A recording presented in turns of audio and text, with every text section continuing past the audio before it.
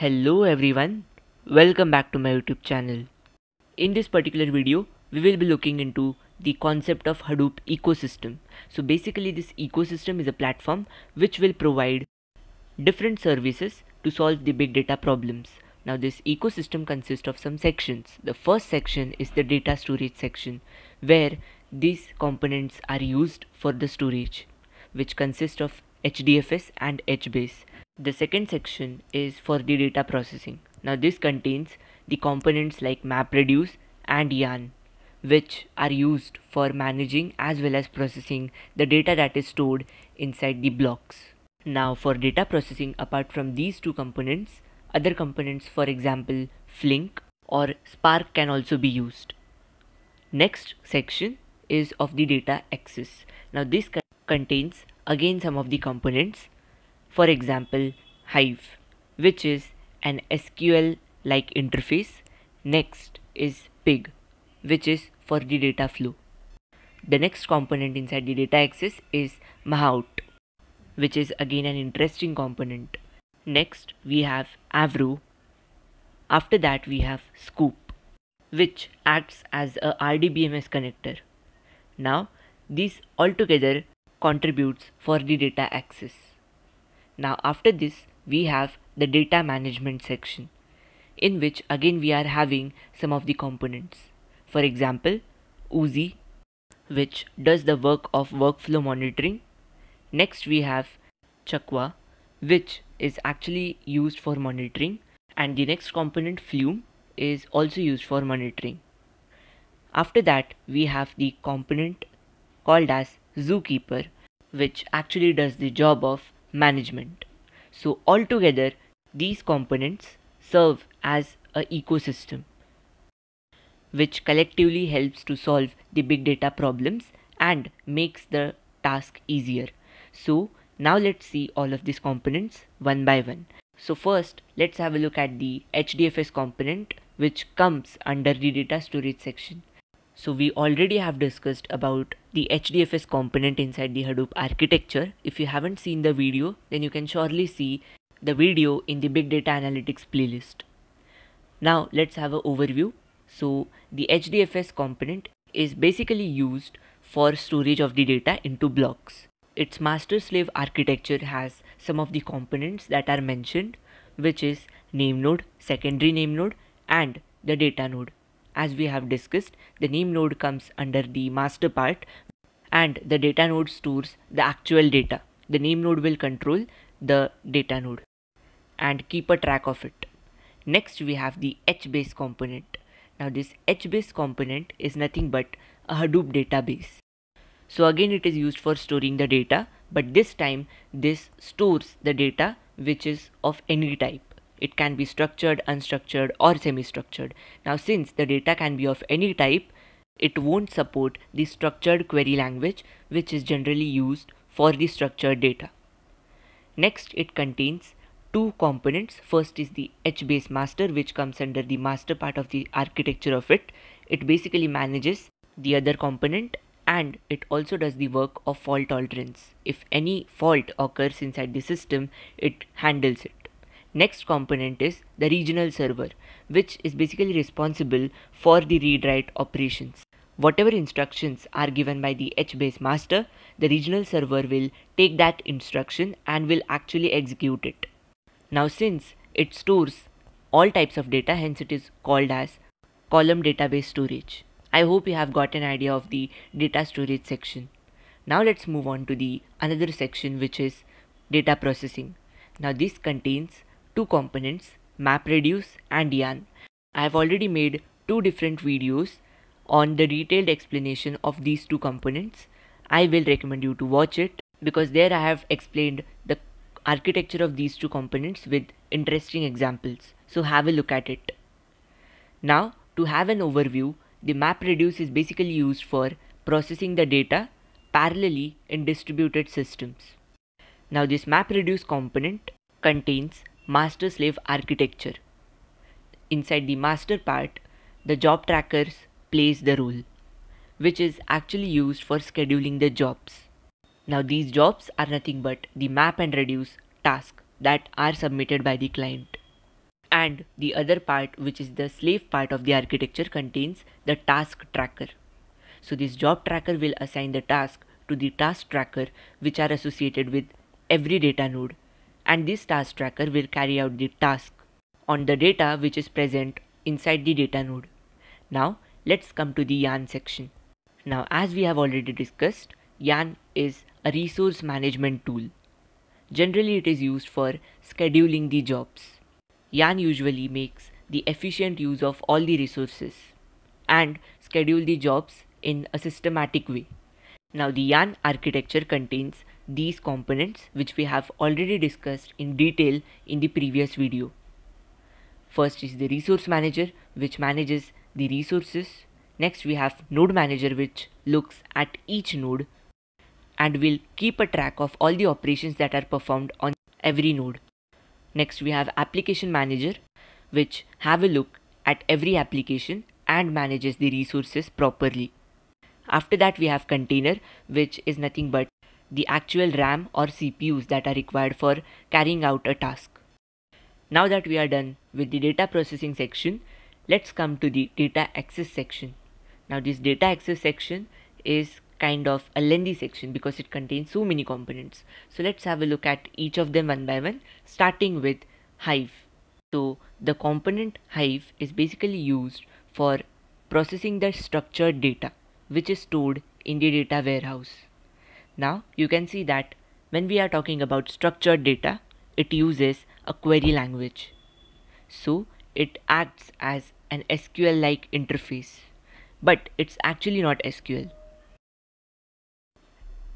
Now if you remember, we have talked about one of the challenges of Hadoop is that it requires developer to have a knowledge of Java, because the total file system generally uses Java language. Hence, to overcome this issue, this Hive acts as an abstraction which can be used to query the data in the cluster without having a deep knowledge of Java or the MapReduce. Now it uses the Hive query language. As I said, it does not use the actual SQL language. Basically it uses the Hive query language for processing of the structured data. I hope now the concept of the Hive component is clear. Now let's come to the next component of the data access section, which is pig. So basically it is an alternative abstraction which is on the top of MapReduce. So it is basically a scripting language which is called as pig Latin, which can be used for data manipulation as well as the analysis of huge datasets easily. Now there are certain important as well as helpful concepts inside this particular language which helps to reuse the code, as well as it has an easy to read and write syntax. Hence this is very useful to make the task easy inside the Hadoop ecosystem. Now as you know, after writing the code, for compiling it we require the compiler or interpreter. So for this particular language we have an inbuilt pig interpreter that runs on the client machine. So that comes inside the package of this particular component. Now this interpreter which is present inside this package will help to convert the pig Latin scripts and will submit those as the MapReduce jobs to the cluster. So in simple words we can say that it acts as an interface before submitting the MapReduce jobs to the Hadoop clusters. So I hope you have got an idea of the pig component inside the Hadoop ecosystem. It performs a lot of data administration operations. Now let's come to the next component of the data access section inside the Hadoop ecosystem, which is Mahout. Now this Mahout is an Hindi word which means an elephant rider. You can see from the logo also that an elephant rider logo is given to it. Basically what elephant is, here the elephant is the HDFS, MapReduce, which are basically used for storing and processing the data. You can see from the logo also that HDFS and MapReduce has a logo of elephant.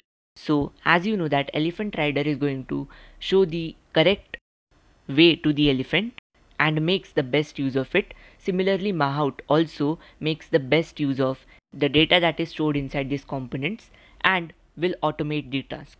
So basically it allows you to run the machine learning concepts to distributed computing systems. Now there are certain Mahout algorithms which are going to play an important role for automating the process. So ultimately what you will get intelligent applications which will be fully automated, and it will make the task easier and even more faster than the previous one. Hence, in simple words, Mahout does the task of introducing machine learning algorithms inside Hadoop system. And finally, it will help to analyze the big data efficiently. So I hope you have understood the concept of Mahout. So now let's come to the next component, which is Avro, which is also called as remote procedure call. Now this Avro basically acts as a data exchange service, and it provides the data serialization, which means it has a rich data structure which has a binary data format, and it is fast and compact. In simple words, it is used for exchange of big data between different programs which may or may not be written in same language. Hence, Avro plays an important role in the Hadoop ecosystem to make the task easier. Next, let's focus on this component, which is Sqoop. Sqoop is basically RDBMS connector, which means it helps to transfer the data between HDFS, which is Hadoop Distributed File System, and the relational database. Now we use Sqoop for data transfer because it is very much efficient, as it has the functionality of parallelly importing and exporting the data, which makes it very much convenient to use. So with the help of Sqoop, you can transfer the data from Hadoop file system to RDBMS or vice versa. So now you can see that we are done with the data access section. I hope you guys have now got idea about the functionality of all these components inside the data access section. Now let's move on to the data management section, and the first component inside it is Oozie, which is basically used for workflow monitoring. Now it is entirely written in Java, and it is a web application. It is basically used for managing the workflow in the Hadoop cluster. Remember that the workflows in Oozie are defined in directed acyclic graph. Basically, Oozie submits the job to the server in proper sequence. That means the way or the sequence in which it receives the job, the same sequence it will follow to submit the task efficiently. Now, I hope you have got an idea of the Oozie. Now, after this, we will move on to the next component, which is Chukwa. So this component is basically used for monitoring. It is also called as the large scale log collection system because it has the records of each and every processing that takes place inside the Hadoop system. Now this functionality is used for monitoring the large distributed systems easily and efficiently. This component has a functionality of log indexing and log searching, which makes it more faster to monitor and keep a track of all the processes that takes place inside the Hadoop system. I hope you have got an overview of this component, that what it is used for. Now let's move to the next component inside the data management section of Hadoop ecosystem, which is Flume. Again, you can see that this particular component Flume is used for monitoring. So it is a real-time distributed data collection service. Mark the word real-time, which makes this Flume component more important and popular. It not only collects the batch data, but it collects the real-time distributed data and it aggregates it. That means it performs different operations on it, and it can also move the data in an efficient manner. So ultimately, it monitors the entire section. The reason why it is popular, because it is way much powerful, reliable, and flexible too. I hope you have got the idea of Flume. So now you can see that we have covered 3 components inside the data management section. Now the next component is ZooKeeper. which is used for managing. So before actually coming on to this component explanation, have a look at this. So till now, if you remember, whatever components we have seen inside the Hadoop ecosystem, we're having this logo of different animals, for example elephants for MapReduce and Hadoop file system, dolphins for HBase, pig for the pig component, honeybee for the Hive component, turtle for the Chukwa. So you can see that to keep a track and monitor all these components, rather all these animals, we require a zookeeper which manages all these animals efficiently and monitors them periodically. The same way, the zookeeper inside this Hadoop ecosystem will play an important role for the managing of all these components. So you can say that it's a centralized service which is used for monitoring the configurations of all the components over large clusters.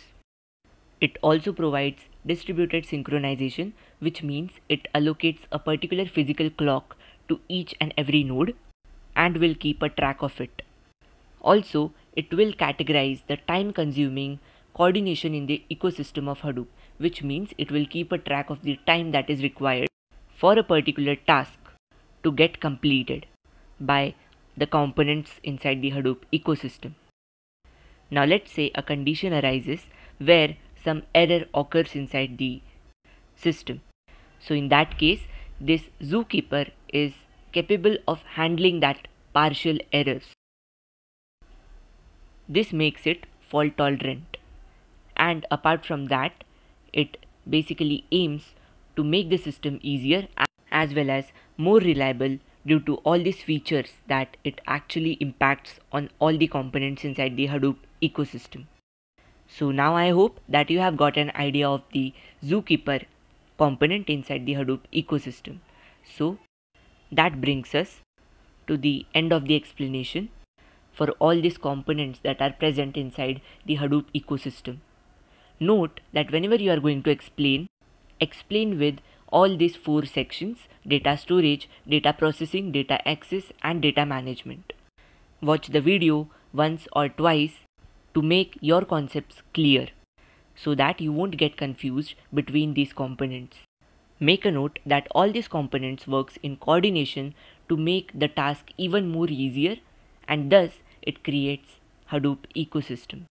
I hope you enjoyed this video, and if you get any single doubt, then you can post it in the comment section. I'll be happy to solve it. And for more such videos, do like, share and subscribe to my channel. Also hit the bell icon and don't forget to follow me on Instagram. Thanks for watching.